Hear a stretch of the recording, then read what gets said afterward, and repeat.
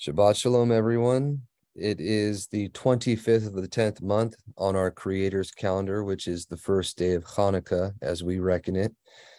And it happens to line up with the 7th of January, 2023 on their Gregorian calendar. But before we get started with our regular reading, I'd like to share a few places in the Maccabees and one in Josephus about the events that went on that led to the observance of what they call Chanukah, not the perversion of what they do today with the Christmas light, or how you call it, but the actual rededication of the Hikkel and what it meant for them at that time and what it means for us today. So without further ado, we'll just jump into it. The first reference here is from Book 2 of the Maccabees, which in chronological order. I'm sorry, it might not actually be Book 2. I think it's actually Book 3, but they had them switched around. In chronological order, it's the second book of the Maccabees, and this is chapter 4, starting on verse 26. It says, "Now as many of the strangers as had escaped came and told Lysias all which had happened, who, when he heard thereof, was confounded and discouraged, because neither such things as he were done unto Israel, nor such things as the king commanded him were come to pass." And for reference there, Antiochus Epiphanes, who was the king over the northern part of the division of the Grecian Empire, as foretold in Daniel, he was the little horn that grew great and waxed to the east, to the south, and toward the pleasant land. And he was attacking all these people and trying to get it through conquest. When he was running out of funds, he put his commanders in charge and he took off to go try to plunder the temples that Alexander had left in Persia to get more money. And the things that he had enjoined for his commander to do didn't happen. So getting back on track here, verse 28 says, "The next year, therefore, following, which would be 165 BC, Lysias gathered together 70,000 choice men," and that would be 60,000, "and 5,000 horsemen, that he might subdue them. So they came into Idumea, or Edom, and pitched their tents at Beth Shorah. And Yahuah met them with 10,000 men.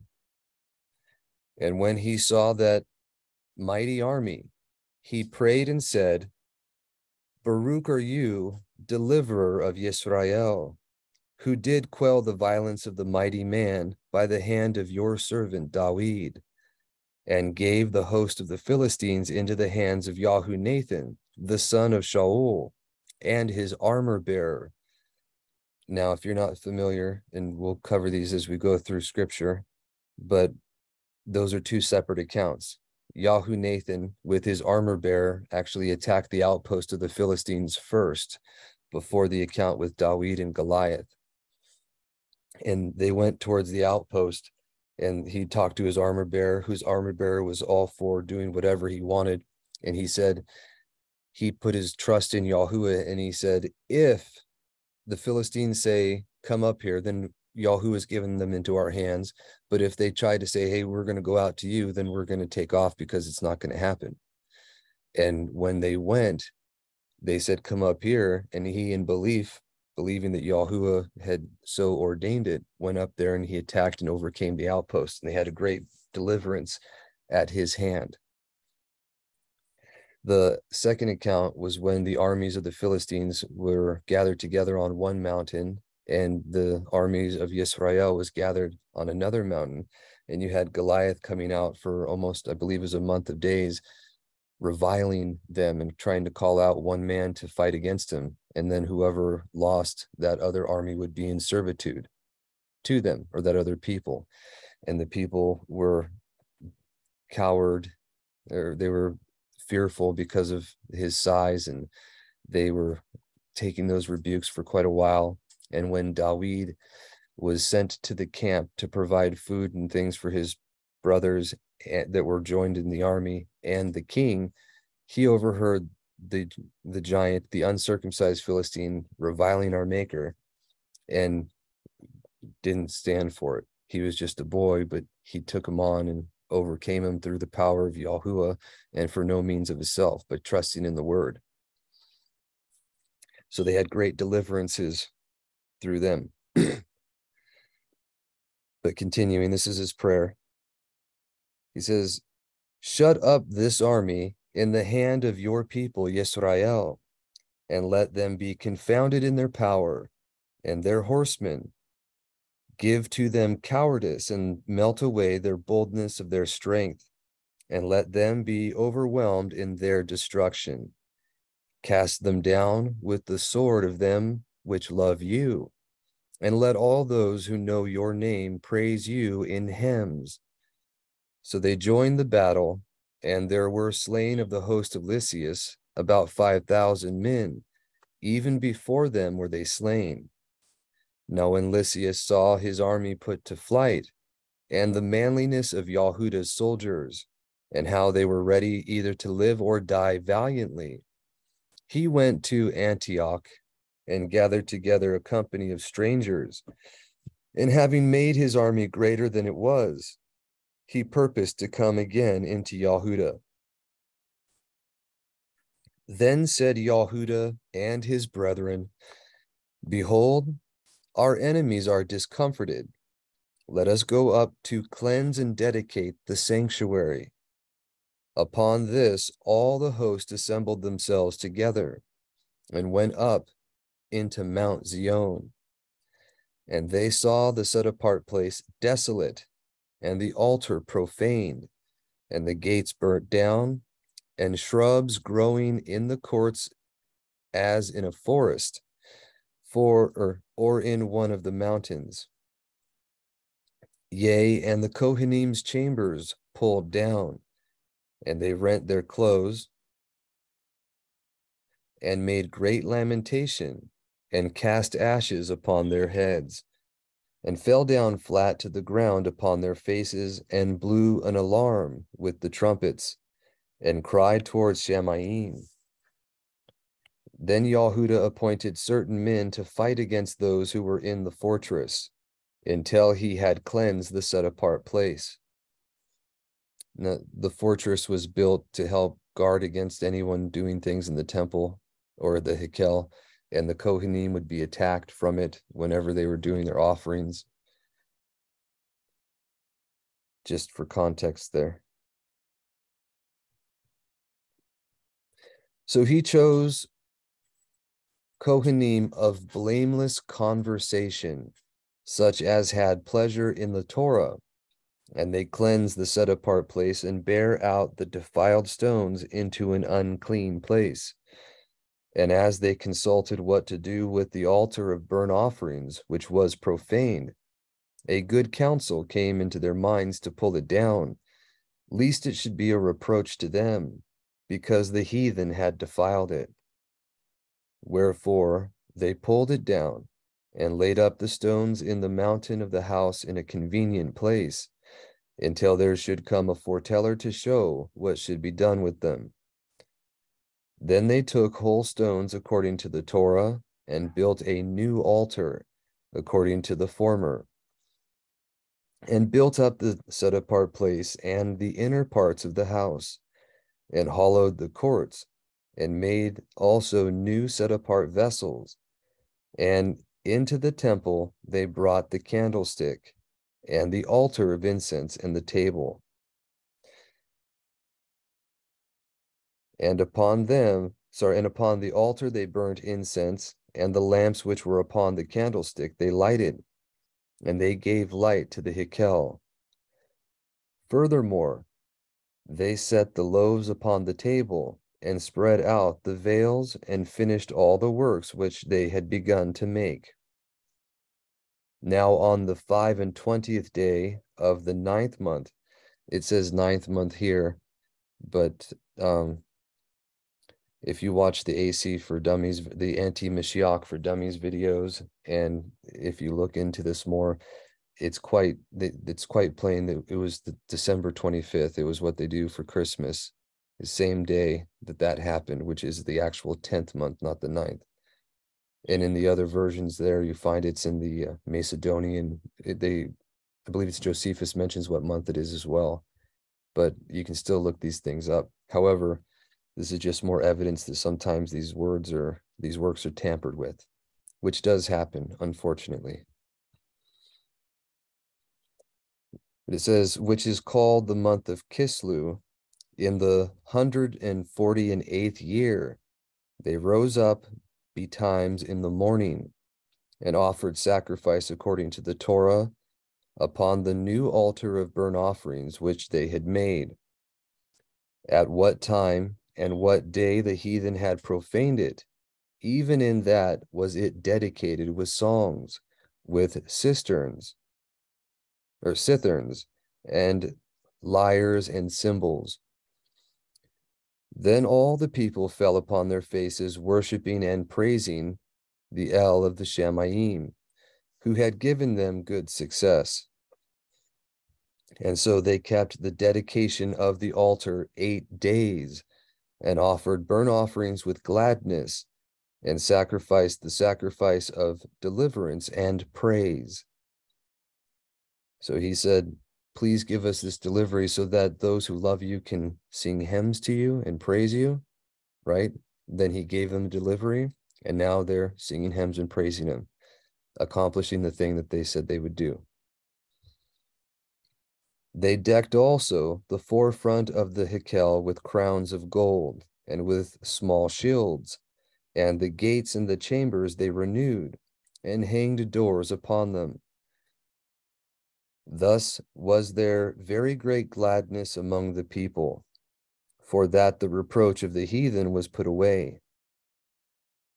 Moreover, Yahudah and his brethren, with the whole congregation of Yisrael, ordained that the days of the dedication of the altar should be kept in the season from year to year, by the space of 8 days, from the 25th day of the month of Kislew, with mirth and gladness. All right, and if you give me just one moment, we will. All right, so what we just read was actually from book, I believe Sister Cindy had said it was book 1 in the normal accounting of them, but in the version of the 5 books of the Maccabees we have in a PDF, it's book 2, because it takes place in chronological order second. This one that we're reading now is titled as book 3, but they have it as book 2 in normal reckoning.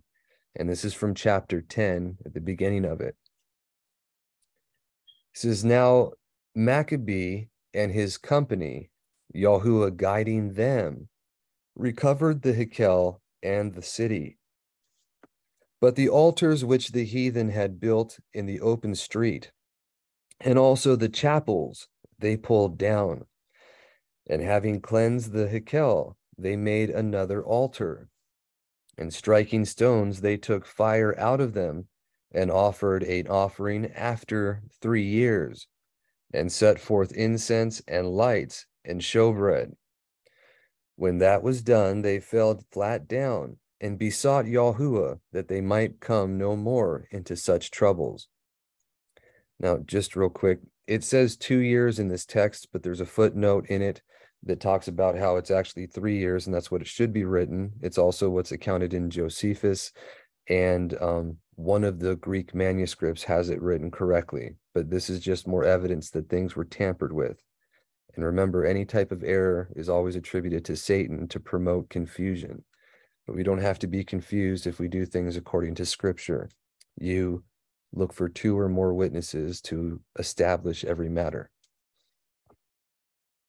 Back on track here, it says, but if they sinned any more against him, right, and they besought Yahuah that they might come no more into such troubles. This is an important part, because what they're asking for and what happened to them is exactly what he gave them, that he would not send any more enemies, but he himself would come, or he himself would correct them.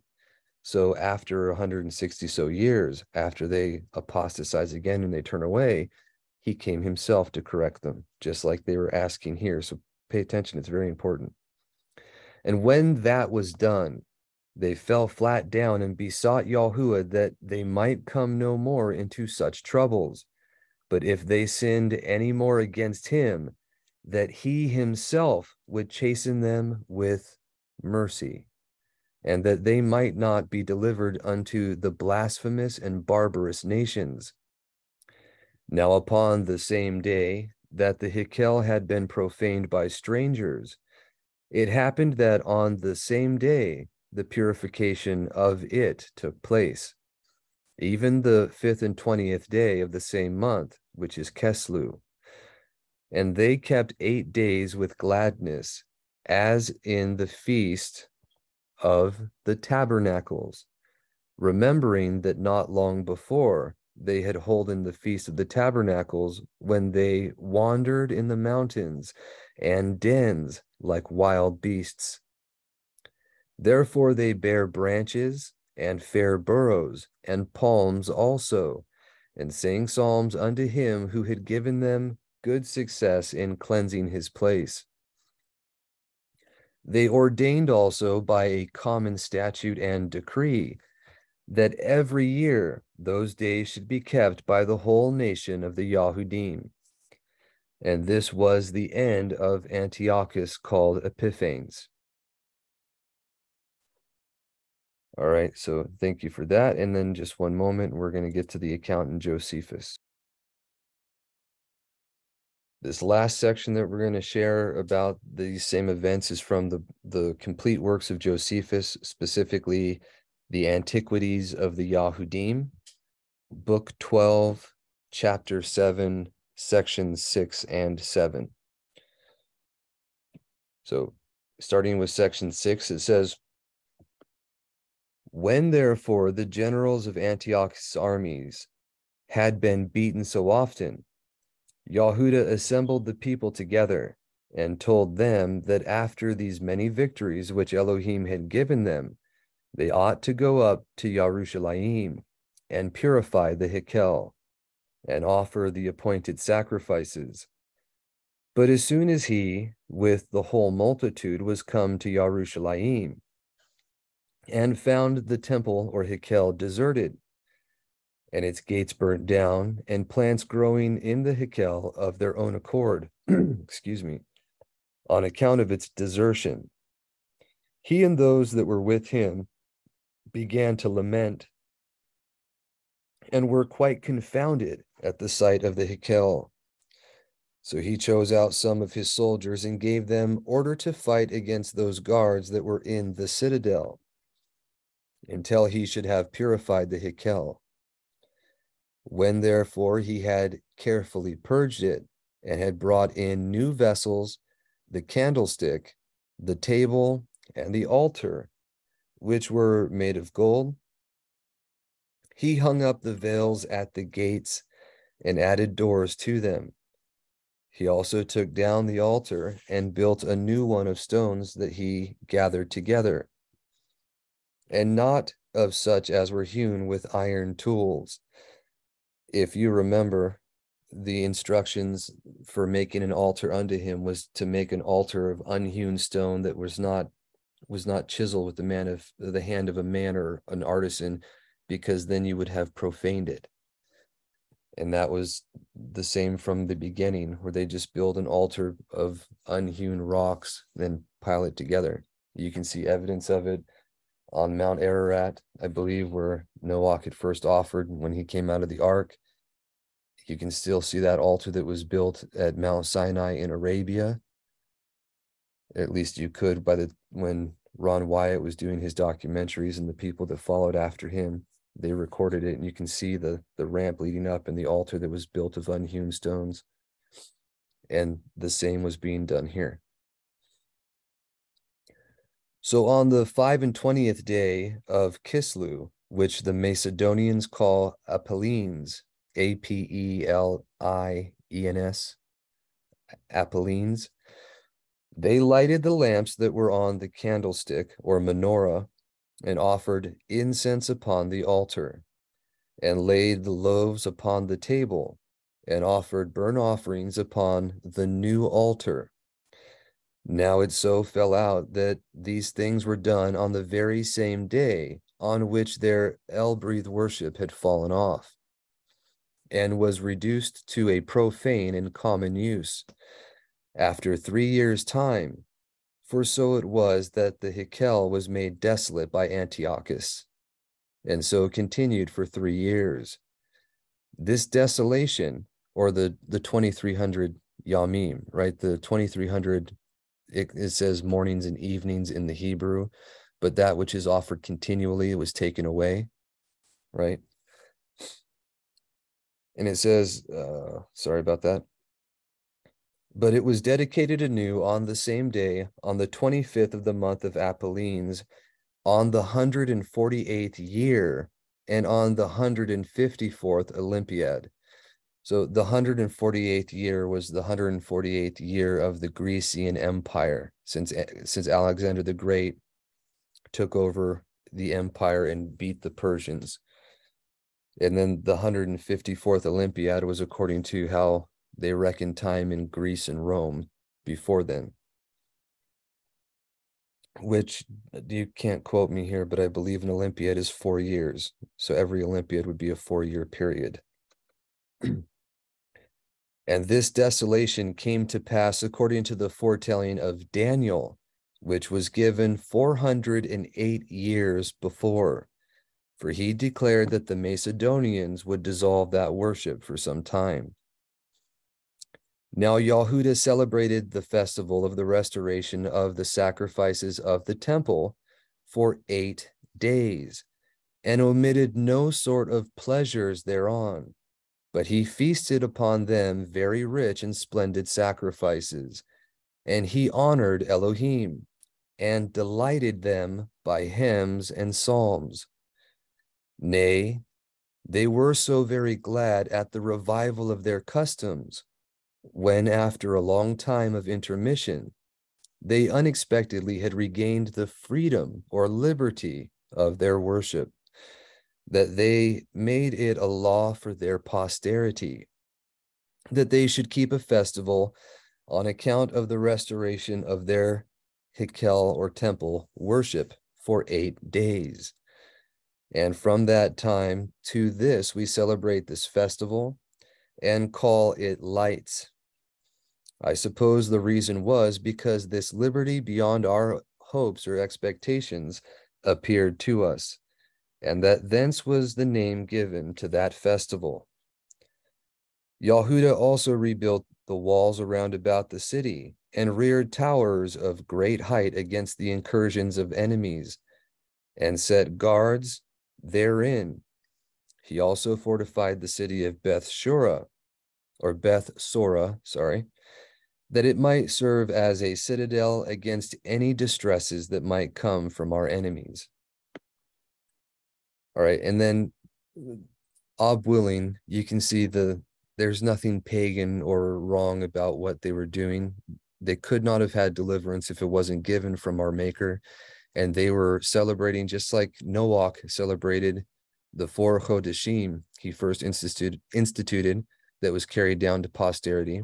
And Abraham first kept the feast, as we'll see in Yobelim. But these things were established to rejoice and to thank our Maker for what he's doing with his creation and the works of his hands. So just one more moment, we're going to go ahead and check out Daniel so you can see what it's all about, the foretelling that was given 408 years beforehand that talked about these very events. So please bear with me, and we will be right back. All right, so we're going to go ahead and read about the events that were foretold with the Maccabees here. And for anyone that's interested, that is in Daniel chapter 8.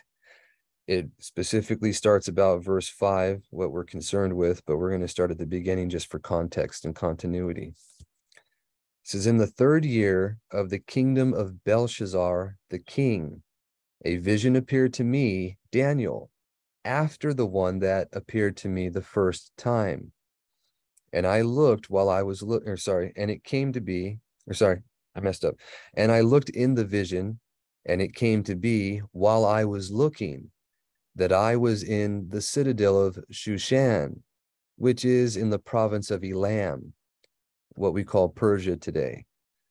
And I looked in the vision, and I was by the river Ulai. And I lifted my eyes and looked and saw a ram standing beside the river.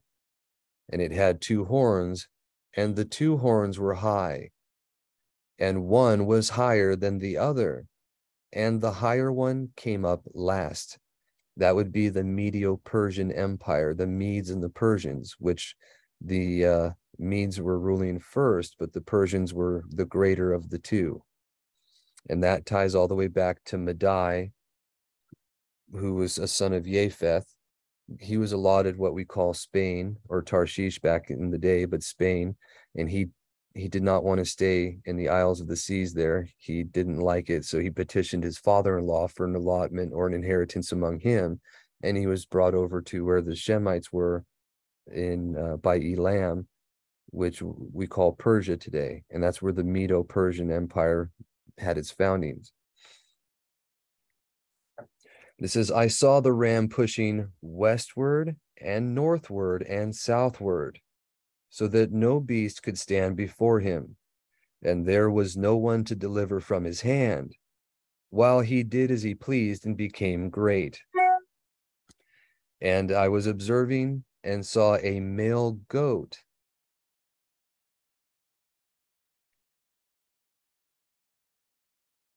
came from the west over the surface of all the earth without touching the ground. And the goat had a conspicuous horn between his eyes. This would be the Grecian Empire. And there's more involved with this. We don't want to get into all the details, but the one horn represents Alexander the Great. These things are explained elsewhere. It says, verse 6, it says, and he came to the ram that had 2 horns, which I had seen standing beside the river, and ran at him in the rage of his power. And I saw him come close to the ram, and he became embittered against him and struck the ram and broke his 2 horns. And there was no power in the ram to withstand him, but he threw him down to the ground and trampled on him. And there was no one to deliver the ram from his hand. And the male goat became very great. That's reminiscent of Alexander, given the title the Great, right? But when he was strong, the large horn was broken, and in place of it, 4 conspicuous ones came up to the 4 winds of Shamayim. And from one of them, so the 4 horns, after Alexander fell, his empire was split into 4. This is known history, all right? And from one of them came a little horn, which became exceedingly great toward the south and toward the east and toward the splendid land, which would be the west there, or what we call Palestine today, the land of Yisrael, or Yahudah at the time. And this is the rise of Antiochus Epiphanes, which we were just talking about. And it became great up to the host of the Shamayim, and it caused some of the host and some of the stars to fall to the earth and trampled them down. It even exalted itself as high as the prince of the host, and it took that which is continual away from him and threw down the foundation of his set-apart place. That was taking away the daily offerings, the morning and evening sacrifices, and defiling the Hikel, which we just covered the rededication of. And because of transgression, an army was given over to oppose that which is continual, and it threw the truth down to the ground, and it acted and prospered. And then I heard a certain set-apart one speaking, and another set-apart one said to that certain one who was speaking. Now, that where it's translated right there is very peculiar, but it says that certain set-apart one, In reality, that word is palmone, and they have books written about this, but palmone means the wonderful numberer. It mentions in the Psalms, teach us to number our days so that we might come into the fear of you. And like I said, there's books written about palmone and how he accurately numbers, and everything is by order and it's all aligned. Very, very interesting things, but they don't ever translate that in any version of scripture that I know of correctly. They call it a certain set apart one instead of the wonderful numberer. In the apostolic constitutions, I believe it's in the prayer of what you should be thinking on and meditating on the Sabbath. It actually mentions palmone, the wonderful numberer. And I didn't know what that was when I first came across it, and I had to look into it and found out this is the reference to it.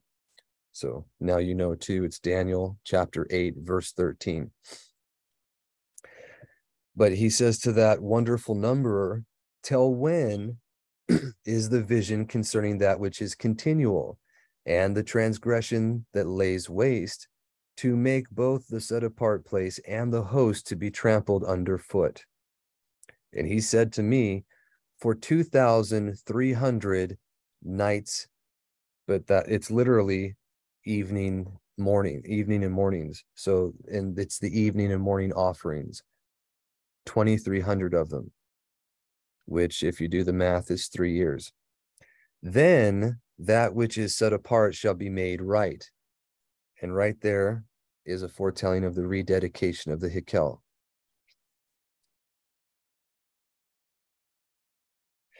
Now, we'll go ahead and read a little bit more so you can see the context there, and that this was talking about the Grecian Empire, so there's no doubts in anyone's mind.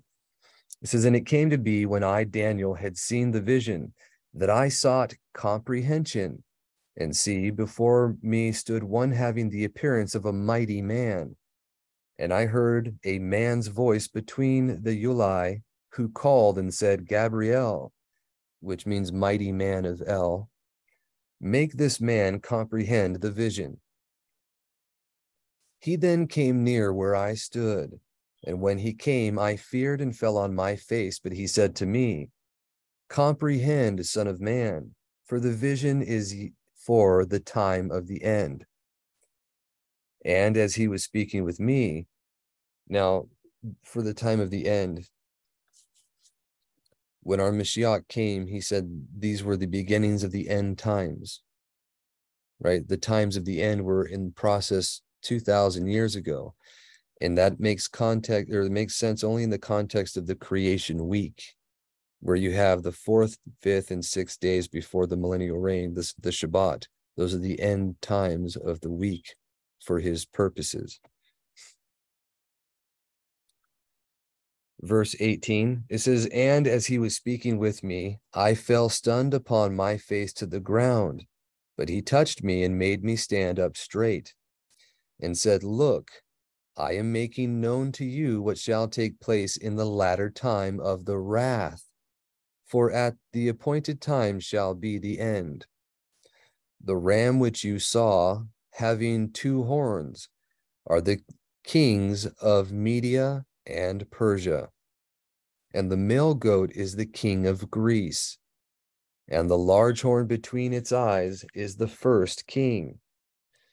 And that it was broken and 4 stood up in its place are 4 rulerships arising out of that nation, but not in its power. And in the latter time of their rule, when the transgressions have filled up their measure, a king, fierce of face and skilled at intrigues, shall stand up, and his power shall be mighty, but not by his own power, and he shall destroy incredibly, and shall prosper and thrive, and destroy mighty men, and the set apart people.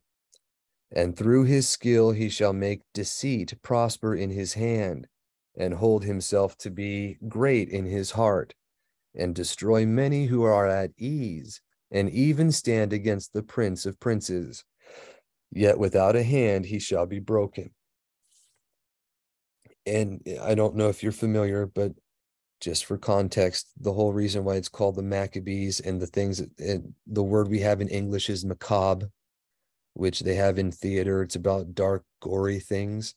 Has to do with book 2 and book 4 in the accounts of the elderly Kohen, the 7 sons from a child to a man, and the mother of them, who were all grievously tortured and put to death for not eating swine's flesh from what was sacrificed out in the Hekel. When Antiochus came in, he set up a statue of Zeus on the December 25th, and he slaughtered a pig on the altar. And then he went around and made the people defile themselves by partaking of it. And anyone who wouldn't, he made an example of by grievously torturing. They were all martyrs for the truth, and they proclaimed that what he was doing was going to come back on him. After he had done those events, he started to have sickness. His bowels were hurting, and he went through suffering for quite a long time. It got so bad that he couldn't be around anyone. He stank so much, and he was alone, away from everyone when he died, without a man's hand touching him. So it was literally fulfilled in him. And he was a type and picture of the little horn that was to come, that would profane or abominate and desolate the temple not made with hands by the observance of the Christ Mass on December 25th, which was actually done by Sixtus III, the 44th Bishop of Rome, and the little horn that was foretold that was coming from the Roman Empire.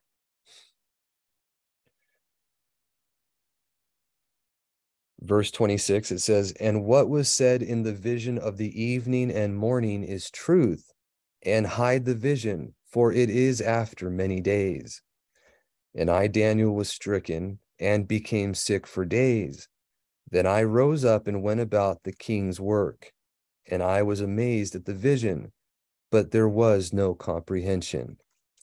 So he was saying even after he had received that, he didn't quite comprehend it, which is a true condition for all foretelling before it actually is fulfilled, especially when it's close at hand and it has to do with events that we're living through. That's why throughout history, if you read the divine program of the world's history, if you read some of the things that they knew, and there's 2 books written with that very title, one by Henry Grattan Guinness, who also wrote a book called Light at the End Days, or I might be misquoting, but he actually foretold the exact dates of when the Turkish power would be overcome, the powers of the anti-Mashiach would be overcome in 1917, and the return of the Yahudim to the land in the 1940s. 1943, I believe, he put the exact years that those would happen. And he died 7 years before the end of World War I, when the Battle of Har-Megiddo, or what they call Armageddon, was actually fulfilled. So there's a lot of things we get confused because of Counter-Reformation doctrines, but these are events that were known, just not distinctly by people. But like I was saying, they knew that they were going to be Ephraim and Manasseh, the sons of Yahusuf, America and Britain, if you will, would be used and help with allied believers to take down the papal the martial papal powers in the land and liberate it for the Yahudim's return. They knew that that was going to happen. They were working towards that goal as literal fulfillment of foretelling. And this was the same time when the fullness, or the Meloha Goyim, was happening. The fullness of the nations was coming in with the colonization of the desolate places of the world from the British Empire and the other sons of Yahusuf, as promised and fulfillment of the birthright that was given to them. And that was when the veil was being lifted, and they started realizing that they were of the 12 tribes, specifically Britain being a representative of Ephraim and America of Manasseh. They're not the only ones that live in these places, but that's the general, anyone that sojourns with them is called by that name. Just like anyone that was of Asher or Naphtali or whoever that was still in the land was called a Yahudi. Just like the Benjamin that was there was called Yahudim. You're called by the name of the one you sojourn with. But that's for another time. However, thank you for letting me share that, and we're going to go ahead and get back on with what we were doing. Just one moment. All right. Shalom again, everyone. Sorry about the incontinuity of what we're sharing today, but I thought it would be very important, since it is the first day of Hanukkah as we reckon it, that we cover just what that represented, both the actual fulfillment of the rededication as it's recorded in the different writings, which we had 3 witnesses, the 2 witnesses from the Maccabees and 1 from Josephus or Yahuah in his Antiquities of the Yahudim, and then the actual foretelling of the very account or the thing that would happen, and the foretelling of the rededication that is in the book of Daniel, chapter 8. So with that being said and done, we'll go ahead and get back on what we were reading, which is in the book of Chanok, and we're on chapter 14. If you remember, I believe starting at chapter 10 and going on to chapter 16 is the account of what happened with the giants, the watchers that came down, changed their form, mated after, lusted with women, mated with them, brought in astrology, witchcraft, sorcery, makeup, weapons, and all these different things that cause problems, including the use of metals and also monetary systems, and cause divisions and disparity, inequality amongst men. Every one of these things that are going to be done away with when our Mashiach comes. But we're still finishing that up, and we're on chapter 14. So it says, the book of the words of righteousness and the reprimand of the eternal watchers in accordance with the command of Yahuah, the Kodesh Great One, in that vision. I saw in my sleep what I now say with the tongue of flesh and with the breath of my mouth, which Yahuah the Great One has given to men to converse with and to comprehend with the heart. As he has created and given to man the power of comprehending the word of Chokmah, or wisdom, so has he created me also, and given me the power of reprimanding the watchers, the children of the Shamayim. I wrote down your petition, and in my vision it appeared thus.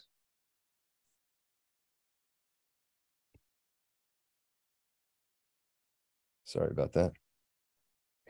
And in my vision it appeared thus, that your petition will not be granted unto you throughout all the days of eternity, and judgment has been finally passed upon you.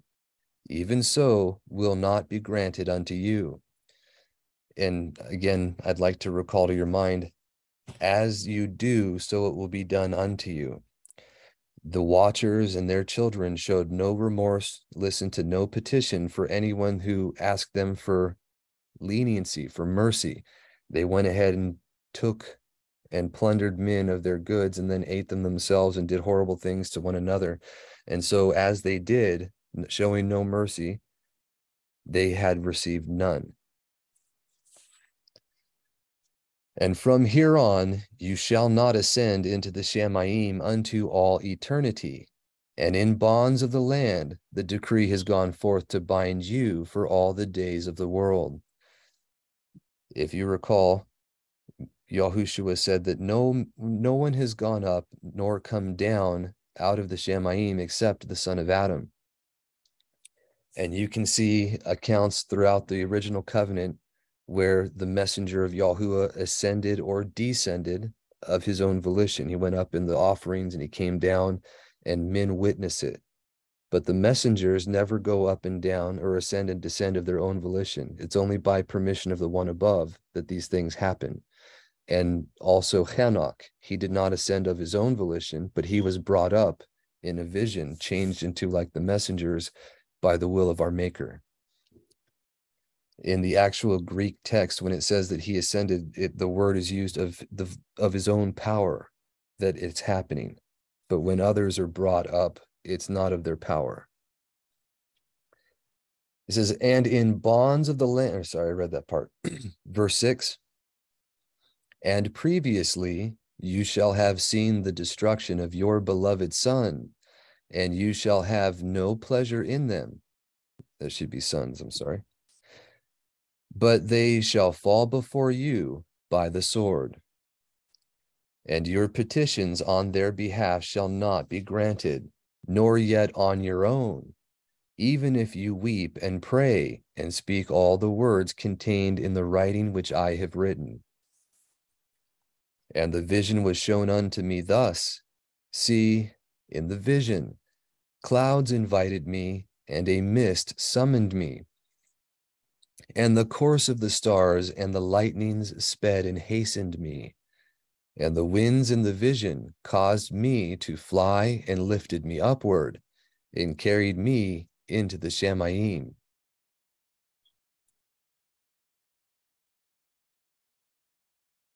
It says, and the vision was shown to me thus.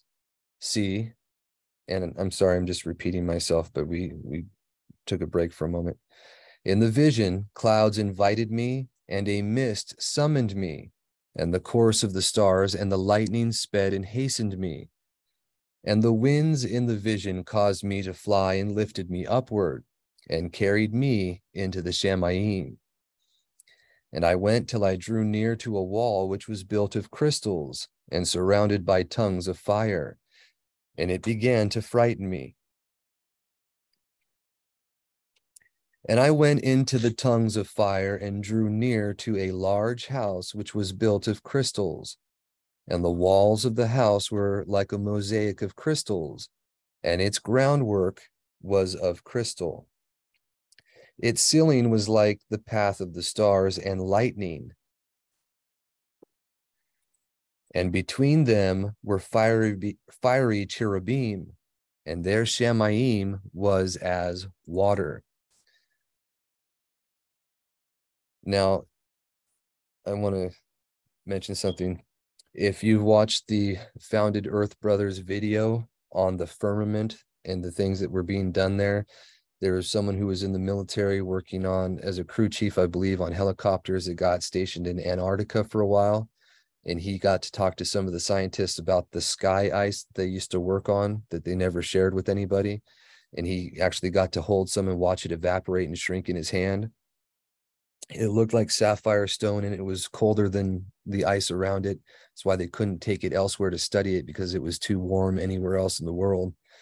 But it was like crystal, ice-like crystal, which is also mentioned in Yehezkiel, I believe it might be in Amos, in the Dead Sea Scrolls, and in the recognitions of Clement, that it's ice-like crystal, which is what the firmament is made out of. Right here, you can see that as well. And he also will mention in just a moment that it was cold and hot because of the firmament that he was right there with, and then the fires that they're going for, the tongues of fire they're going through and near. But above the firmament is the waters that were being held off of us, and that is the part of the first Shamayim that he's talking about. Their sky was like water. In the Testament of Louis, you also have the when he's brought up into the Shamayim, he's looking down from the Shamayim above the firmament, and he sees the waters that are above it. That is their oceans, if you will, for that level of the Shamayim, or the heavens, if you will.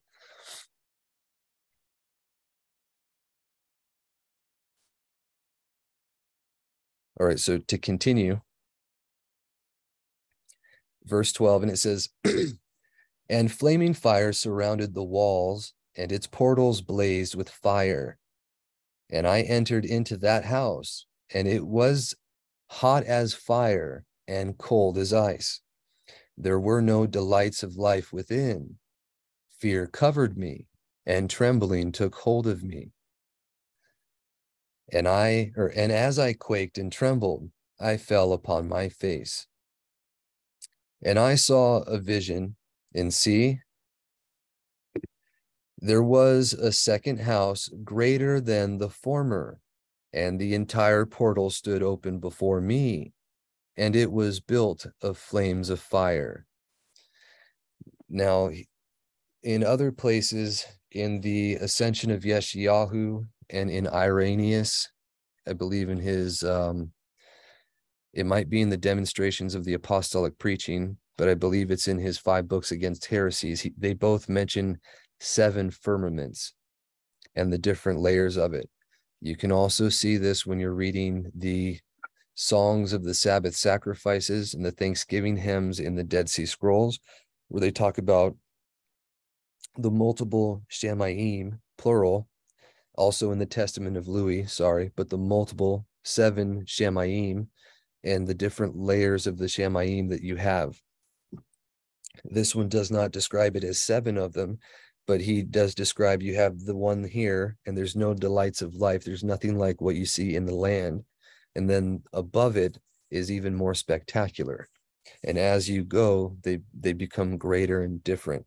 You can see that again when you read specifically the songs of the Sabbath sacrifices and some of the Thanksgiving hymns from the Dead Sea Scrolls. They're in fragments, but you can see these things as well.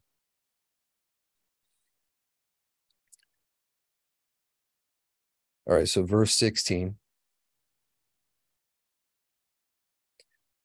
And it says, and in every respect it so excelled in splendor and magnificence and extent that I cannot describe to you its splendor and extent. And its floor was of fire, and above it were lightnings and the paths of the stars, and its ceiling also was flaming fire. And I looked and saw therein a high throne, its appearance as crystal, and the wheels thereof as the shining sun. And there was the vision of the cherubim. And from underneath the throne came streams of flaming fire, so that I could not look upon it. And the great esteem sat upon it, and his garments shone more brightly than the sun, and were whiter than any snow. This would be a representation in the Ruach of what the Father is perceived as. His garments are brighter than the sun. When you see what they call the transfiguration of our Mashiach in the good news accounts, his face shines as the sun. But here the Father's garments are brighter than that. And this is again another one of the reasons why our Mashiach said the Father is greater than I. None of the messengers was able to come in and see the face of the magnificence and esteem, and no flesh could look upon him. Again, this is the Father that's being spoken of, because no one can see him, no flesh, no man can see him and live, and not even the messengers, but the Son only is the one who can speak and gaze upon him. This is why it mentions that he dwells in unapproachable light and he's inaccessible to others, but we know him through his Mashiach, through the word or the messenger of his presence, if you will. The flaming fire was round about him, and a great fire stood before him, and none around could draw near him. 10,000 times 10,000 before him, yet he needed no counselor. And the most Kodashim, or set apart ones, who were near to him, did not leave by night nor depart from him. And until then I had been prostrate, on my face trembling, and Yahuah called me with his own mouth, and said to me, come here, Chanok, and hear my word. And one of the Kodashim came to me and woke and made, it should be made me approach the door, and I bowed my face downwards. Chapter 15. And he answered and said to me, and I heard his voice, fear not, Chanok, you righteous man and scribe of righteousness. Approach here and hear my voice. And go say to the watchers of the Shamayim, who have sent you to intercede for them, you should intercede for men and not men for you. And there's actually, I believe it's mentioned in the Testament of Louis, there is in the highest Shamayim, one of them is just messengers that are meant for interceding for men in the world. And And have you left the high Kodesh and eternal Shamayim and lain with women, and defiled yourselves with the daughters of men, and taken to yourselves wives, and done like the children of the land, and begotten giants as sons? And though you were Kodesh, Ruachni, or spiritual, living the eternal life, you have defiled yourselves with women, and have brought forth with the blood of flesh, and as the children of men have lusted after flesh and blood, as those also do who die and perish. This is the only other place in anywhere in Scripture where you're going to find the reference to the answer that our Mashiach gave to the Sadducees when they came and asked him the parable about the woman who had 7 brothers as husband, and they all died without having children. And they said, at the resurrection, whose wife shall she be? And he rebuked them for not knowing the Scriptures nor the power of Elohim. And then he explained that in the resurrection, you'll be made like messengers, which are immortal. And you're not supposed to be propagating and having a wife and having children like that. It's not going to be the same. But it says, therefore have I given them wives also, that they might impregnate them and bring forth children by them, that thus none might be lacking to them on the land. But you were formerly Ruachni, or spiritual, living the eternal life, and immortal for all generations of the world. And therefore I have not appointed wives for you. For as for the spiritual one of the Shamayim, in the Shamayim is their dwelling. And now the giants who are produced from the Ruachoth, or spirits of and flesh, shall be called evil spirits on the land, and on the land shall be their dwelling. This is what we call demons. This is very important because this is where they're given their jurisdiction, what they're going to be doing, and why things are the way they are, right? Evil spirits have proceeded from their bodies, because they are born from men, and from the Kodesh watchers is their beginning and primal origin. They shall be evil spirits on the land, and evil spirits they shall be called. As for the spirits of the Shamayim, in the Shamayim shall be their dwelling.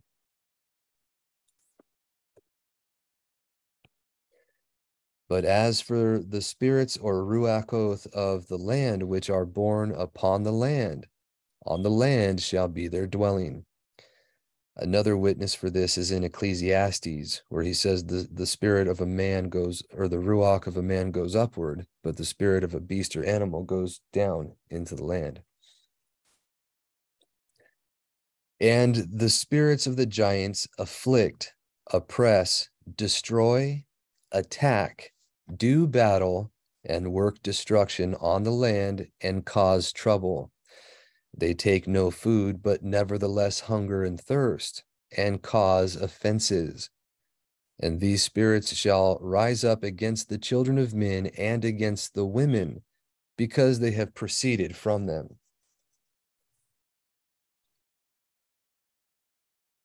Chapter 16. From the days of the slaughter and destruction and death of the giants, from the inner being of whose flesh the spirits, having gone forth, shall destroy without incurring judgment. Thus shall they destroy until the day of the complete end, the great judgment, in which the age shall be ended, over the watchers and the wicked, even so shall be completely ended. And this is why demons aren't judged for what they're doing right now. But if you recall, when our Mashiach was walking in the land there, and some of the demons would encounter him, they said, have you come to destroy me before the time? Speaking of this very thing, because it was decreed that they would be without judgment or incurring punishment until the consummation. It says, and now as to the watchers who have sent you to intercede for them, who had been previously in the Shamayim, say to them, you have been in the Shamayim, but all the mysteries had not yet been revealed to you, and you knew worthless matters, and these in the hardness of your hearts you have made known to the women. And through these mysteries, women and men work much evil on the land. Say to them, therefore, you shall have no shalom. Now, again, we covered last week and the week beforehand the things that happened, or the things that they brought to men, astrology, both the witchcraft of painting the eyes, makeup, tinctures, the precious metals for jewelry and for monetary uses, metals used for swords and armor and fighting, incantations, witchcraft, sorcery, magic, sorcery, and other things that they brought upon men, which are all used to cause problems and cause much evil, even to today, and it's still going on. But we'll cover that more in a little bit.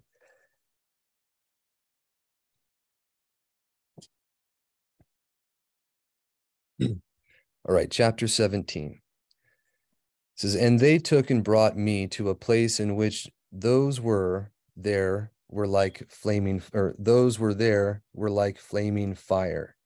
And when they wanted, they appeared as men.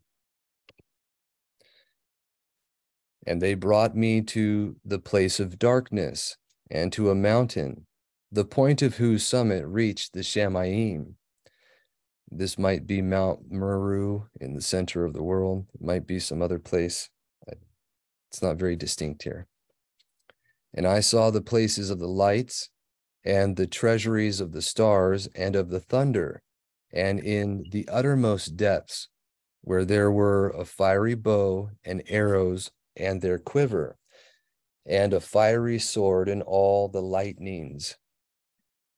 And they took me to the living waters and to the fire of the west, which receives every going down of the sun.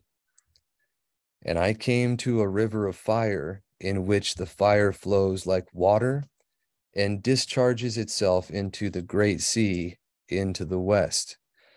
Now, these might sound like weird things, but this is magma flowing like you see in Hawaii, or where islands are formed out in the Pacific.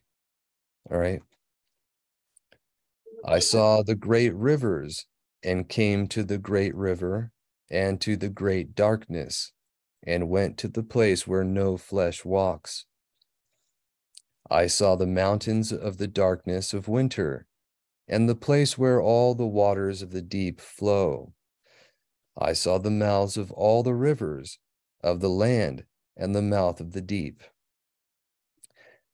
There's an account, I can't remember the name of it, I'll have to look, but the gentleman who wrote it was named Olaf, and he went to the north center, if you will. There's also a gentleman, John Dee, was writing letters with Mercator, who wrote, it drew the map of the center of the earth, or the north, where you had the 4 islands surrounded by a ring of mountains, and in the middle of that you had 4 inflowing rivers, and the waters in the middle would actually go down into a chasm, or there was a huge whirlpool.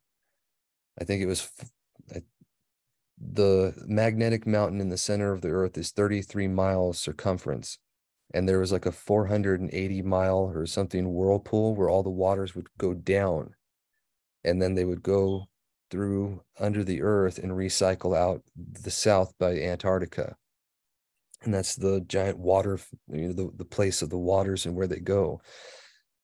I can't remember the name of the book, but it was an account from a man named Olaf, who, as a boy, as a fisherman, went with his father, and they decided to go to the north, and they went down there.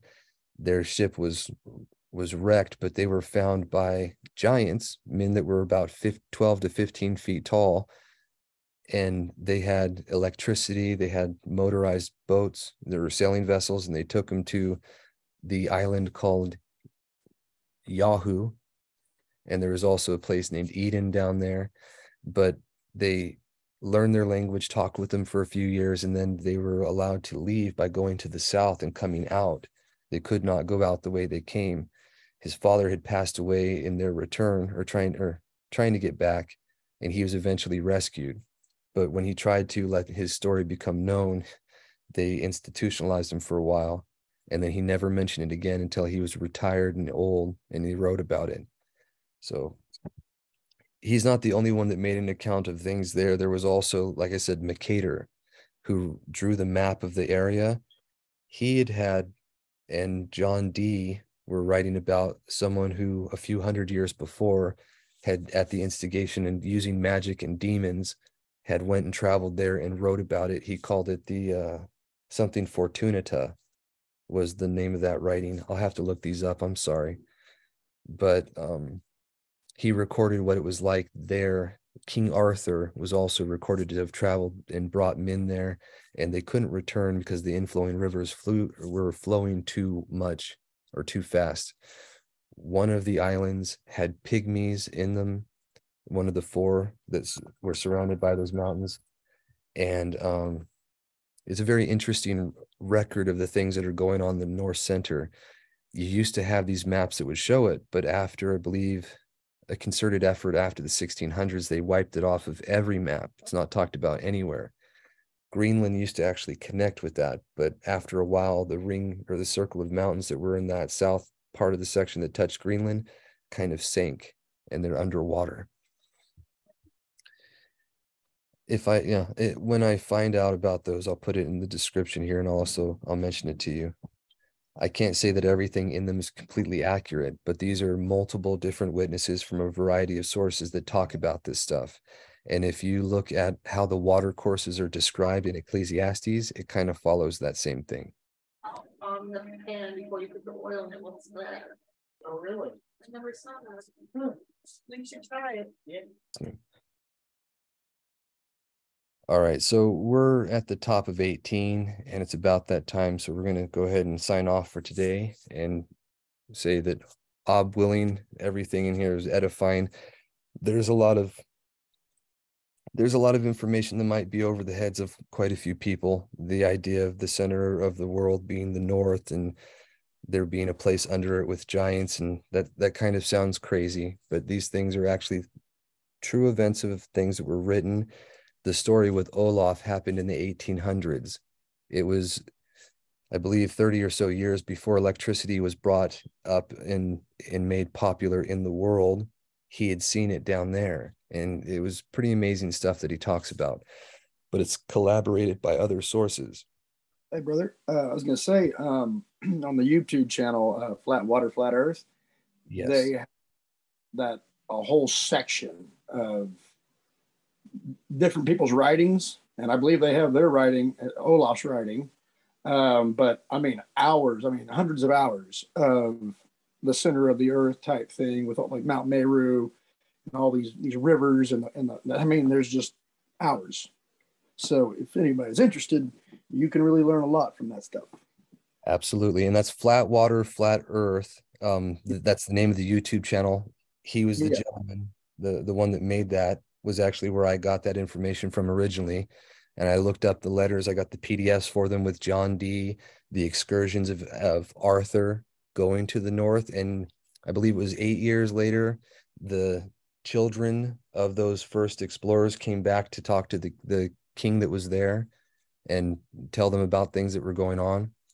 So that's where I got that information from too. But he has, like Brother Chris was just mentioning, hundreds of hours worth of information on those, including the whole story of Olaf. I believe he has the Fortunatus book and the writings of what they were seeing there about the magnetic mountain and what they say about it. When you had a ship that was anywhere close to it, it'd just get pulled right to the thing and stick to it because of the iron nails and the metal that was used in building it. So it was a one-way trip for anyone that was going around there. They usually got stuck and could never return. A lot of I believe it's in Chanok here, that in the north center is also the place of paradise. And that could be, this could be where Eden is, might have been the original Garden of Eden. And then to the east of Eden would have been the land of Shem, which was what was allotted to Shem, and the place where paradise was also part of that allotment. So there's a lot of things to think about there, but Father willing, what we've covered will be edifying, and everyone can appreciate at least the accounts of the dedication, how that was foretold by Daniel, and then the finishing of the reprimand of the watchers here for what was happening. This, along with what's in Yobelim, starting with chapter 10, but it's in a few different places, and then fully explained in the recognitions of Clement and with the good news accounts. You can see what demons are, how they came about, what they're allowed to do, and the power men have over them through obedience to the truth and being pious. And all of that was foreordained. Everything that's going to happen is because of what's going on with these minions of Satan, and anyone who's going along with them will be consigned to the ageless fires when they're judged as well, which is also explained in the recognitions in other places. So, willing, you all enjoyed this, and we'll see you next week. You have a wonderful Shabbat and a great week ahead. Shavua Tov. Shalom.